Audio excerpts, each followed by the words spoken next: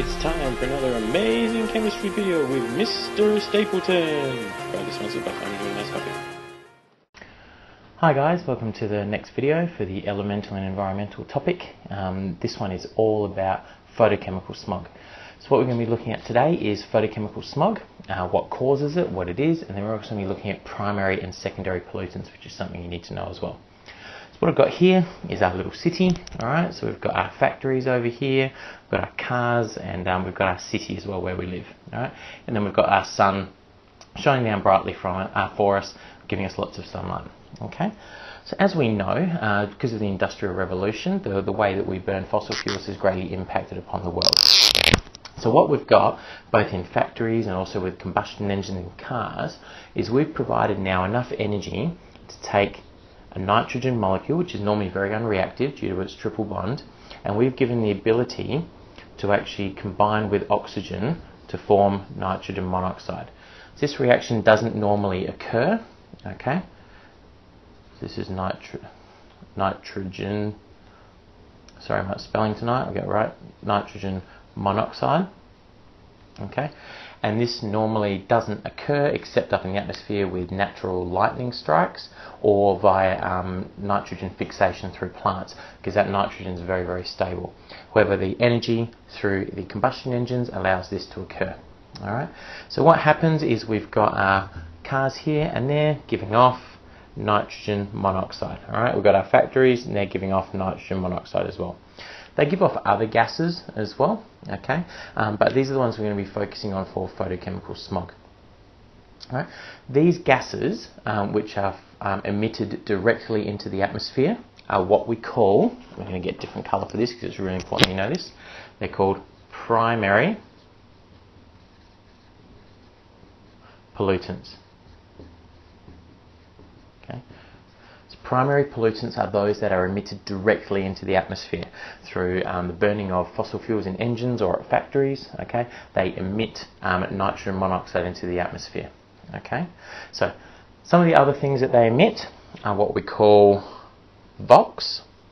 Okay, VOCs are what we call volatile organic compounds. Okay, these are basically unburnt hydrocarbons. So when you burn your engine fuel, alright, you're releasing, or you're burning octane, I should say, but you don't burn all of it, so sometimes you release some of that into the atmosphere, and that's what we call volatile organic compounds. So they're ones that readily react. So that's another example of a primary pollutant. Now what happens is that in the atmosphere, okay, you can get further reactions occurring. Now these further reactions that occur to produce new chemicals produce what we call secondary pollutants. Okay, so secondary pollutants are those that are formed by reactions in the atmosphere. Okay, so what happens is our nitrogen monoxide is up there. Okay, nitrogen monoxide is up there. We've got oxygen in the atmosphere as well. So what it does is it just reacts with one of the oxygens from an oxygen molecule, and we form nitrogen dioxide. Okay, now this is a really, really unique gas. Okay, it's the only one which is actually brown. Okay, so this is one of the primary pollutants that's formed in our atmosphere. Okay, so what can also happen is that this nitrogen dioxide, alright, can actually break down again as well and kind of go the backwards reaction. So what can happen is that our nitrogen dioxide can reform nitrogen monoxide and oxygen. But this is a bit different. You're probably not used to seeing oxygen like this. Okay, this is what we call a free radical. Okay, peace, man. So this free radical, what it can do is it wants to react very, very readily because it's got a free electron on there, because it's not bonded to anything else. So that free electron makes it really, really reactive. So what happens is that free electron, or that free radical there, okay, wants to combine, and one of the most common things it combines with is oxygen gas, okay, and that forms ozone. Now ozone is really, really good higher up in the atmosphere. So up in the stratosphere, okay, ozone is really good because it blocks UV light coming down to the earth, and that helps to protect us. However, in the troposphere, which is the layer of the atmosphere right here where the city is, it's actually a pollutant, okay, and it's actually really, really bad, alright, because it causes respiratory problems. Now, You've actually probably already smelt what ozone smells like. If you've ever been near a photocopier, that smell from a photocopier is actually ozone. It's really, really low concentration though, so it's not going to harm you. Alright? But when you have a lot of cars and a lot of factories and everything like that, you can get a lot of this reaction occurring to produce ozone. Okay? So some of these secondary pollutants that we form in the atmosphere via reactions are ozone and nitrogen dioxide. Okay? Now, what can happen, the third reaction to produce a third secondary pollutant, all right, is this one. So we've got our our ozone here now. We've got our nitrogen dioxide as well. Okay. So what happens is, remember, we've got our volatile organic compounds, which are unreacted organic molecules, so our unburnt hydrocarbons. What happens is they combine with ozone, and they combine with nitrogen dioxide, and they form something called PANs. Okay? Now PANs, you don't have to be able to balance this equation or anything like that, but PANs are what we call peroxyacetyl nitrates. Okay? And these are also very, very dangerous. These are also pollutants and also respiratory irritants as well. So we really don't want any of these forming. Now the good thing is that most of the time we don't get this sort of thing occurring. Okay, because most of the time the Earth follows what it was meant to do. Alright, so what I mean by this is where we actually start to get our photochemical smog occurring. Okay, so photochemical smog, if we actually break it down, photochemical, okay, comes from two words. So this means photo meaning light, okay, and so chemical. So it's a chemical reaction that comes about in the presence of light. Okay, and then we've got smog. Smog is a combination of smoke and fog. Okay? So when we're talking about smoke, we're talking about pollutants. So fine particles. Okay? Fine particles given off as pollution. With fog, it's fine water droplets. Okay? So we're actually doing really, really finely dispersed water droplets that aren't actually heavy enough to condense together to form droplets. They're really fine. So when we have that combination of pollutants with fog, alright, and chemical reactions that can be catalyzed by the presence of light, that's where we get our photochemical smog. So what happens is that we've got all these reactions occurring down here where we're releasing our primary pollutants like nitrogen monoxide into the atmosphere. Now what happens is that if you weren't aware, the temperature of the Earth, alright, so from here up to here, normally what happens is the temperature decreases. Which makes sense, because the light from the sun comes down to the Earth, it's absorbed and it's re-radiated. So you've got all these things down the bottom re-radiating heat, and so lots of re-radiated heat here, but you know that the further you get away from something, the less heat you feel, so the temperature decreases, alright? It loses its impact as it travels its way up. Okay.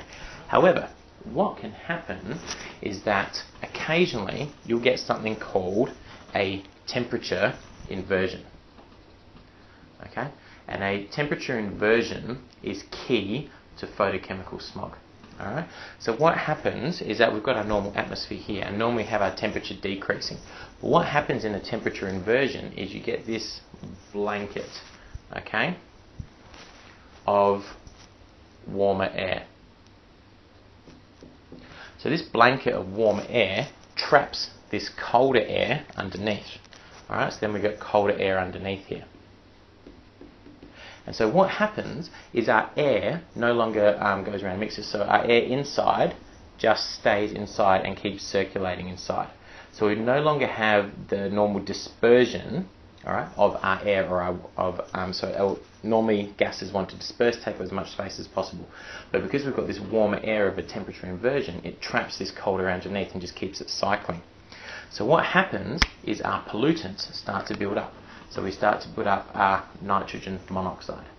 That nitrogen monoxide reacts to form nitrogen dioxide.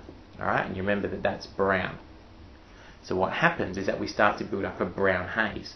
So quite often you'll see over Adelaide some mornings, you'll actually see a brown haze over, and it's quite a distinct layer close down to the Earth. That's because we've got this warmer temperature inversion blanket up the top trapping all the air underneath. Alright, the presence of mountains is really good for creating a temperature inversion as well. And we've got obviously the Adelaide Hills, which help to trap the air as well. So we get this build up of nitrogen dioxide. If this air keeps circulating and isn't broken up, Okay, we then form our ozone and our PANs as well. So we start to build these up. Okay, now this temperature inversion is key. The other real key that we need is no wind. Okay, no wind means that we don't actually start to get this air to mix together. Because if you get wind happening, what happens is it starts to combine this all together. It breaks up your temperature inversion. You no longer have your air circulating here in the middle, and so you don't get this build-up of pollutants. Okay, so if you have a temperature inversion and no wind, you allow nitrogen monoxide to form in greater concentrations. That allows you nitrogen dioxide to form, which can form your ozone and your peroxyacetyl nitrates as well. Okay, now what you'll notice in Adelaide is that you'll see photochemical smog most commonly between about 6 and 9 a.m. okay, and about 4 and 6 p.m. Okay, now hopefully you'll realise that this is peak hour traffic. It's when you've got the most cars on the road, so you've got the most amount of nitrogen monoxide being emitted into the atmosphere. Okay, so key things for photochemical smog. Okay, you need pollution, all right, which we've got here. All right, you need a temperature inversion, which we've got here. You need no wind, which is what we've got here, and you need sunlight, because each of these, remember, the nitrogen dioxide breaks down in the presence of sunlight to form ozone. Okay, through those secondary reactions to form those secondary pollutants. So those are the key things that you need. Now, what happens is obviously we build up all these pollutants and it's going to be really bad for us. So we want to try and prevent these secondary pollutants being produced in the atmosphere, because these are the ones, ozone and PANs, which are the real issue. Okay, so what we can do, if you think about it, is if we stop the production of our nitrogen monoxide, we're going to stop the production of our nitrogen dioxide, which is in turn going to stop this production. So really we want to focus on this. So car manufacturers thought about this, and this is what they came up with. So car manufacturers quickly realised that the pollution that was coming out of their car engines was not good for us. Okay, so normally when you get some burning in a combustion engine, you're burning octane. Okay, and normally what you get is incomplete combustion. So when you combine oxygen in the air with your octane in your fuel, what you're getting is some carbon dioxide, but you're also getting carbon monoxide, and you're also getting nitrogen monoxide as well. Okay, that's formed as a separate reaction. Okay, through the high energy that's inside your combustion engine. But these are really the two that we have a problem with. Okay, nitrogen monoxide we know is a problem because it forms photochemical smog and those respiratory irritants we talked about. Carbon monoxide is what's called an asphyxiant. And I'm going to get that spelling wrong, sorry, an asphyxiant. An asphyxiant is something that stops oxygen being able to be absorbed into your bloodstream. Okay, so people who die from carbon monoxide poisoning often blue because they haven't got the oxygen into their bodies to form oxyhemoglobin, which is red in colour. Alright, so that's not good. We want to get rid of that because it stops us from breathing properly as well. So what they did was they installed catalytic converters. Now, catalytic converters use a catalyst, alright, it's normally a nickel, palladium or platinum or something like that, inside the engine. So what they have is they have the car engine, alright, so I'm just going to draw a really simple diagram here. So you've got your engine, alright, here, alright, and you've got your exhaust over here, which is where all your pollution comes out, and there's a pipe that goes all the way through. Alright, what they do is they will stick your catalytic converter in the middle, because they want to get these harmful pollutants before they exit your car. So it's got a honeycomb structure which helps to increase the surface area, which increases the rate of a reaction. Okay, and what happens is it takes this carbon monoxide and this nitrogen monoxide and it converts it into nitrogen gas plus carbon dioxide. So to balance it up, you need to do that. Okay, and that's really, really good because nitrogen, we know, is really, really harmless. Okay, we know it makes up 78% of our air. Okay, so nitrogen we're not worried about. Carbon dioxide, not ideal. Okay, we know it contributes to the greenhouse effect. However, that is far less dangerous to us than the carbon monoxide or nitrogen monoxide, which will produce photochemical smog. Okay, One of the problems in developing countries in particular is they don't have as strict laws as we do around car manufacture and car maintenance, and so what a lot of people do is they actually rip out the catalytic converter because it actually improves your fuel performance a little bit by not having it in there. So they get more more kilometres per litre out of their tank, but obviously it allows this photochemical smog to come out, so that's why there's a lot of respiratory pollution problems. And obviously when you get really overly or highly populated countries like China, for example, you see a lot of people, anytime you see them, they're always wearing a face mask if they're riding around on their bicycle, because there's just simply so much pollution that you can't stop some of this nitrogen monoxide forming and then the photochemical smog forming as well. So my advice is you go back over this video, you make sure you understand what primary and secondary pollutants are. So primary pollutants are those emitted directly into the atmosphere, like nitrogen monoxide, or carbon monoxide, or carbon dioxide. Okay. Secondary pollutants are those formed by reactions in the atmosphere, such as nitrogen dioxide, ozone, or peroxyacetyl nitrates. I suggest you understand the conditions needed for photochemical smog. So we need no wind, a temperature inversion, we need presence of sunlight, and we need pollution. So the 4 things we need. Right? Make sure you understand those equations, and you can write those equations, and then make sure you can do the one for catalytic converters. So I know this is fairly involved, this video. You're going to need to watch it a couple of times. Make sure you got it down. Thanks guys. See you later.